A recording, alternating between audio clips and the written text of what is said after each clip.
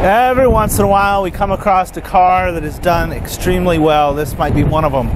This is a 2006, obviously red, with only 17,000 miles on it in an automatic. And that's where the stock ends. Nice clear lenses, the paint, of course, with only 17,000 miles. This was an indoor car.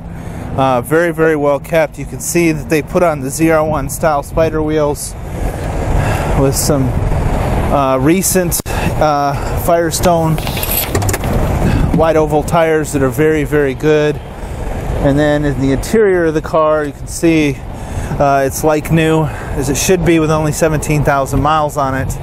It's extremely well taken care of vehicle.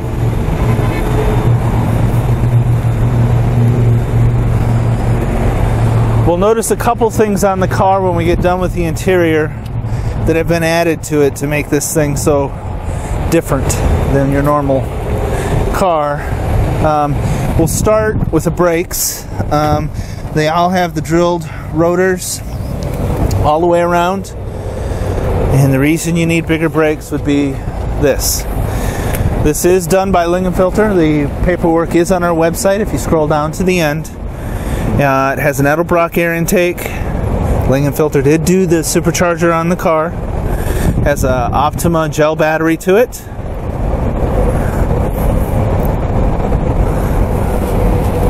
And then, of course,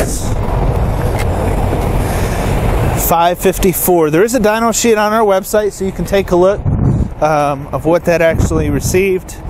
And this car is definitely one of those that will surprise people. It's very quick, but very well done. Also, you'll notice that the Corsa Extreme 4-pipe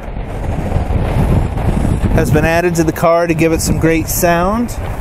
And I always tell people the best way to do it with the sound is to give yourself some insulation, and that's what they've done, is allowed some sound dampening to the car.